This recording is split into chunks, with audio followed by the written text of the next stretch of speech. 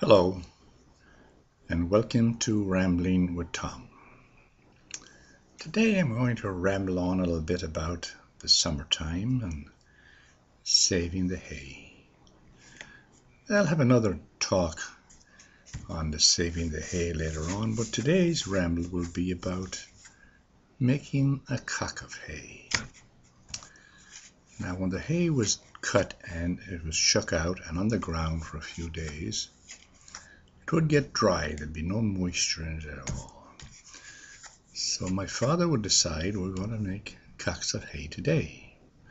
We might have to do maybe 2 or 3, depending on how much hay we had cut down. So we would all get hay rakes, the rakes, and we would rake a big area of this field, and we have one great big pile of hay there to be stacked up. Sometimes we put rushes or tree branches down on the ground first at about a 12-foot, maybe 15-foot circle. Then we would start with the pitchforks and we start building the hay, putting it going around on the branches or the rushes, building it up. And sometimes I would get on the cock of hay. We call it tramping the cock. And if you get on there and go rock around as the hay is being fed up to you, you'd get a lot more hay in that cock of hay.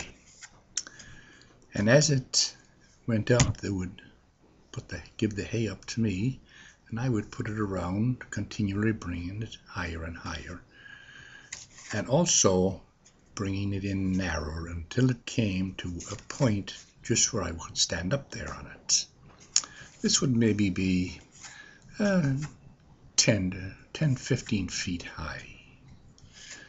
And we would rake the side of the cock, and by raking it down, you pull the rake down. It's been like combing your hair. And by raking it down, all the hay, the grassy hay section would become a little slope down to it, so that when the rain hit it, it would all roll down. It would not soak into the cock of hay. And around on the base, we would pull out, trim it as here on the bottom, so that the rain, as it fell down from the side of the cock of hay, it would fall in the field. There would be no hay there for it to get all wet and possibly rot. Now, after the cock is all finished, I would just sit down and slide right down off it. Now, my father would sit down, and we had what's called a twister. And this little thing we had made with heavy wire that you could twist. And on one end, there was a little hook on it. So my father would sit down with some of this hay that was left over and put some of the hay over the hook, and I would start twisting it and walking backwards. It's almost the very same thing as the old spinning wheel. And what we'd do is we'd make a rope out of the hay. When we had this rope maybe 20 foot, my father would roll it up into a ball. We'd go by the side of the cock and throw this ball over the cock of hay, tie it off on both sides, and go to the other side and throw it off again, make like a cross across the cock of hay, and tie it on both sides again. And that was finished. And it stayed there maybe for 3 or 4 weeks, or a few weeks anyway, until we brought the hay in. That's another story. And after that cock was finished, we went on to the next and kept going until we had all of the loose hay that was cut down in cocks of hay. Maybe we made 3 or 4 cocks of hay that day. And that was very good for Ireland because we got a lot of rain, so you had to work in between the nice days.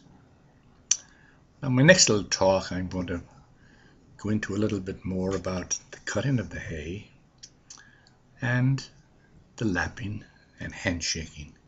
And of course, again, the cocks I've covered already. Thanks for listening. And if you want to read a little book, just click on any search engine justthewayitwas.com. Some interesting snippets there too. Thanks for listening.